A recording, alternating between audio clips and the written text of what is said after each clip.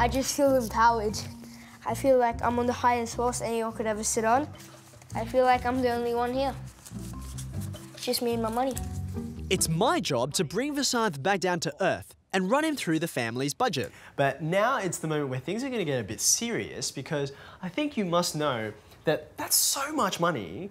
There must be a lot of things that your family has to buy and has to pay for, right? So I'm going to show you what some of them are. So I run Vasanth through the day-to-day costs that he'll be responsible for.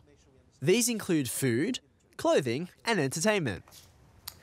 now this is, if you like, sort of like your little playground. You can choose however you want to use it.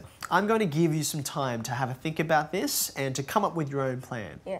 All right, Vasanth, good luck, and I'll be nearby. Just call out if you need some help. Yeah. All right, cheers. Figuring out the family's budget can be a challenge. The home maintenance, probably 75. But when your dad's a banker, the pressure's really on.